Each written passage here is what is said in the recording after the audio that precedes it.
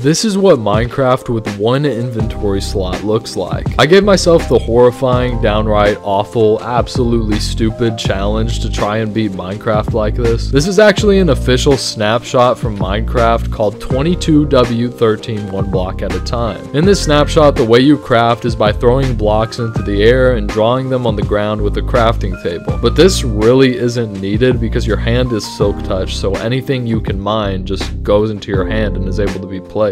I literally spent 40 minutes destroying this ruined portal in order to make a functioning nether portal, so it was literal pain. The nether was pretty weird too because the chests found in the fortress actually contained end portal frames with the eye already filled in. So you have to throw these in the air and hope they land the correct way, which is nearly impossible itself because these things go in all directions when you throw them. The full video of me doing this ridiculous challenge is on my channel, so check it out.